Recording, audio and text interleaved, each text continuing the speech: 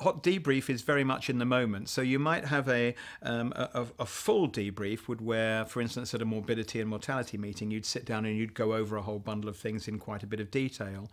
But you can't always do that at the end of a busy day, or even a particular, say, surgical procedure where you'll be tired, you may not be thinking straight, you might be stressed. If some harm, God forbid, has happened, then it's quite difficult to digest and talk about it unemotionally. Often our emotions get in the way.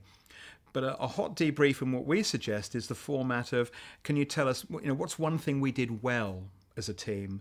And then what's one thing we could do more of? And what's one thing we could do less of? But the language is really important, the could, because as soon as you get into you should or you ought, I can't help it, the finger starts to go, and now you're starting to be quite critical, and people get very defensive with that kind of language.